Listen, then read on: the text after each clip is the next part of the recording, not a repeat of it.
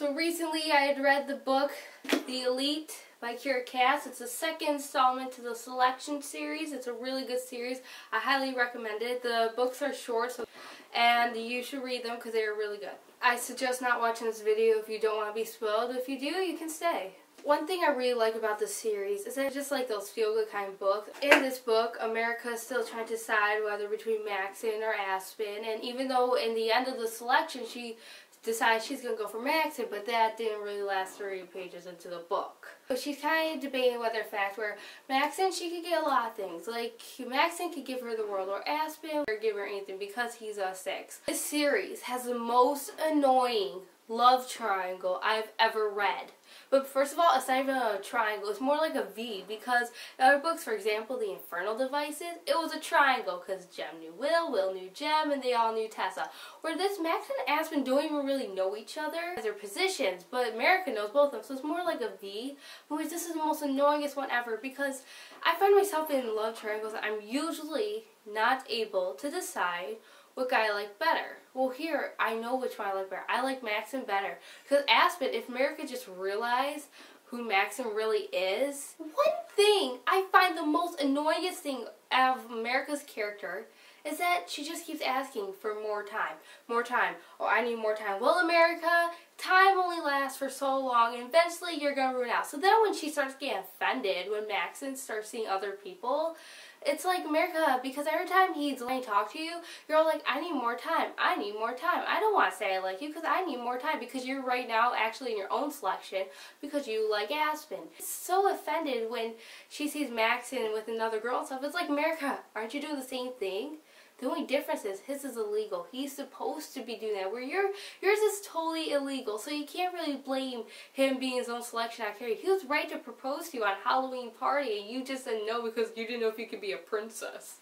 And then America goes to Aspen and asks, hey, can I become a princess? And then Aspen, being brutally honest, tells her no. Well, America's also hurt by this. America, what did you expect he was going to say? Yes? If he said yes, then he's no, you're going to go to Maxon, and you two will get married, and he likes you. Why would he do that? I can't help but feel that throughout the book, America plays this poor me act because she's a 5, and it's the caste system, and that she just needs more time. And I feel like because she feels like she's a lower number, she has the power to kind of control Max in a way. And I know this is a really crazy idea, but just throughout the book, she kind of just plays this feel sorry for me kind of role. Marley, America's best friend, ends up getting in trouble in the book because while she's in the selection, Marley ends up falling in love for a guard.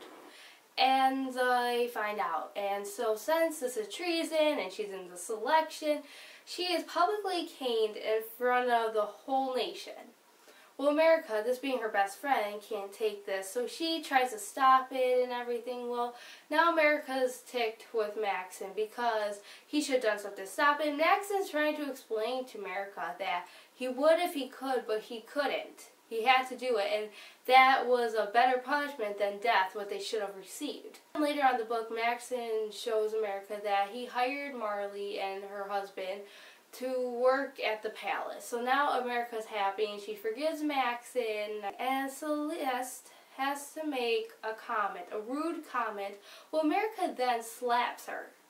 And part of me is thinking, good for you, America, because honestly, there's been many times where I would want to slap her too, because she is just a mean person.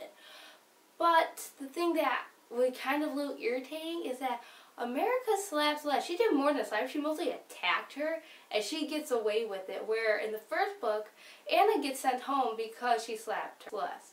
So why is America different? Because Maxon likes America, he gives her a second chance. The king. The king does not like America. He hates America. And when America was going to be sent home at the end of the book, but Maxon saved her, the king was not happy about this. And then the king runs into America in the hallway of the palace. And he tells her he does not like her and that she is not as pretty as all the other girls because she has red hair. What does he have against redheads? Redheads, yes, they may say they don't have souls, but we're very delightful people. While we're on the subject of the king whips Max in. Apparently now child abuse is illegal in Ilya. That or the dude can't follow his own laws. So America finds this out through a rebel attack, and she is forced into a secret hiding place with Maxon. She sees Maxon's hurt, and that's how she finds out. Well, she promises Maxon she won't tell anyone, but we'll see how far that goes because we all seen what happened with the books. There is a secret library in the middle of the palace, and it has every history book known to mankind about mostly anything you could want. Books all over the place. Maxon asked America if he could not tell anyone. Well, America tells her father. And part of me's thinking, is her father on these rebel attacks?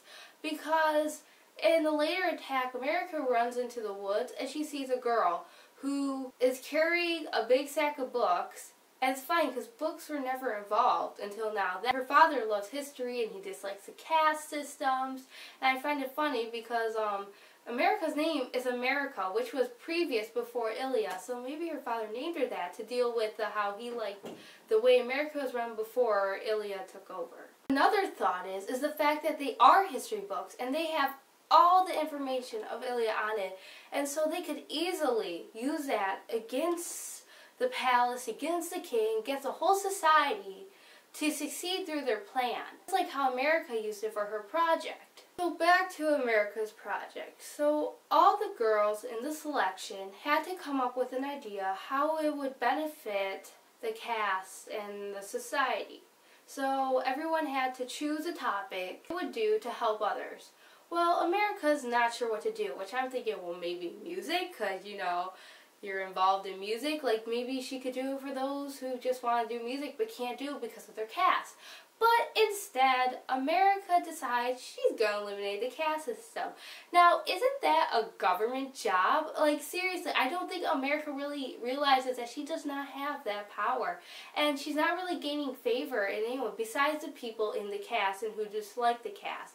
But in the end, that's not going to help her win because they don't have a decision whether or not she wins. Only Maxon does. And the king and the queen influence Maxon on his decision. So if they don't like America, America's not going to win. I give a lot of respect for Chris in this book. Because Chris also realized that her and Max are becoming really close. And they started to be close since that whole thing with Marley and stuff. Well, now America's starting to get a little jealous at Chris because of Maxon likes her. And he feels like Maxon's pulling away from her. So Chris kind of wants to talk to America about this. Like, so there's no hurt feelings, there's no negative tension between them because Chris still wants to be friends. And as much as I respect Chris for this, in a way it's like she's breaking all the best friend codes where if your friend likes this guy, you gotta back off. But the only problem is this is a selection and you're all going for the same guy. And in the end, only one of you will get him. And then Chris says, "Are you sure he still likes you?" Translation: I want you to go home, so if you feel like he doesn't like you anymore, you should go home too. I want to win, and I know he's going to choose you if you don't choose me. And then there's this one scene between Max and Celeste, and America just happens to walk in. America, being America, is greatly offended by this, and doesn't want anything to do with Max, and she shoves Max in and just is so angry with him. But it's like, America, when do you have to start realizing that this is a selection? It's not just about you. Even though he does prefer you, but you keep pushing him away. So what do you expect? What I found interesting here was the fact that in the book, purple is considered bad luck, where in our society nowadays it's considered royalty. In this book, I really wanted to end in a proposal and we could get on with it. The next book could be about America becoming a princess. But instead, the selection will be dragged on through another book. I feel like I'm not going to be satisfied if it just ends of her becoming a princess by Max and proposing to her, because I really want to know, what is their life going to be after this? I don't want just an epilogue kind of thing. Not enough. I would like a book, like a whole book, just about how America's life has changed. Hope you enjoyed this. I enjoyed it, and if you haven't read it yet, you should still go read it. Thank you for watching. Bye!